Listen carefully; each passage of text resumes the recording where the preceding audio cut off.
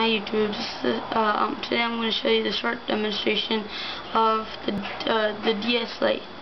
Now, when I bought mine, I got mine with a color white and a charger. Now, when you open the DS Lite, there's two screens, one to look at and one touch screen. Now, there's a start right here, start button right here. The select button right here. There's a control pad. There's A, B, X, Y keys. Now this is similar to the Nintendo Wii because of the buttons and other stuff. Now right here there's two speakers. There's one mic. It says mic right here.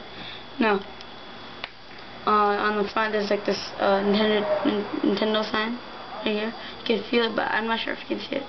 So on the bottom there's a volume. There you go, higher and lower.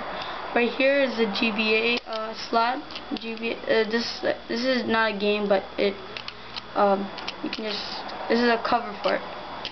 GBA would be similar to like this, but I don't know, it sticks out, but this is really thin. So now there's also the audio for headphones, and on the side there's a stylus holder for like touch screen, and on the side there's a switch to turn it on. You flip it up and it goes back down, and then as you see right here, to turn it on, see green. See it there. And on this side, this side shows that it's on or not, and on the other side it shows if it's charging or not. You can tell if it's charging because it's like orange. So on the back there's a slot for the games, and there's also this right here for like the cover, and this right here is for the charger. So if you want to charge it anytime, you have it right here.